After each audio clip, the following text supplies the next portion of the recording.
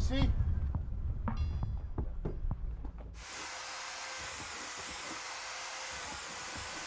Gonna make this our new little chum smasher bucket.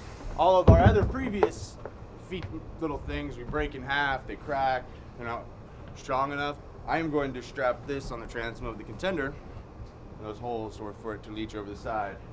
Some people might think that was crazy what I did to a $500 cooler, but I say that's what sponsors are for. You get to do cool stuff like that. My right shoulder is sore.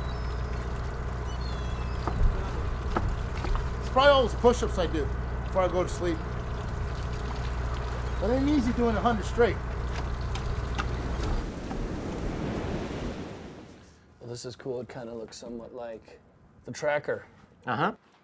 So you guys track individual sharks, and we actually try to track the genes within the sharks. And so by looking at the diffusion of genes, we can actually see how these animals move in some sense, or at least how their genes move. So take me through the map a little bit here. You can move around and you can determine what sort of shark lives anywhere in the world with this thing, is that right? Right. So we have a database which gives us the ranges of each individual, and then we can move a little cursor around anywhere in the world so that we can see what kind of sharks are found in any particular body of water.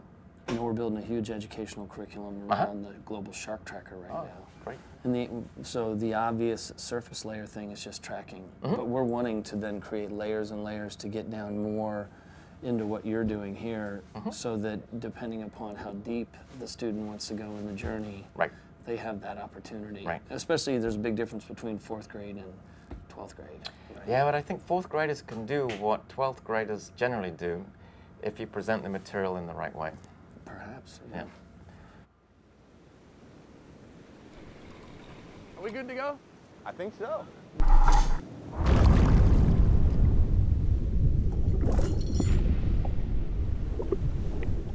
You're staring out and you're seeing all these shark things that don't turn out to be sharks. Oh, what was that? A fin? It's not a fin, it's a feather, as it flew away. No matter how unlikely it is, you just gotta go as hard as you possibly can the whole time.